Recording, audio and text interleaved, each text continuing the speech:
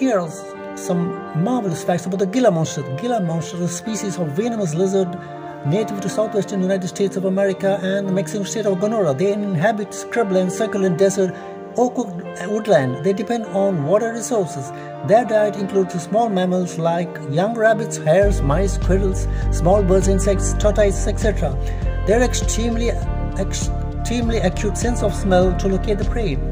Gila monsters can climb trees, rock walls, cacti. Their venom has medical values for diabetes.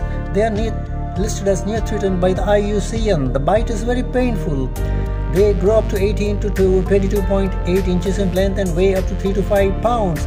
The female lays 13 eggs at a time and incubates them for 4 months. The lifespan is 20 to 30 years.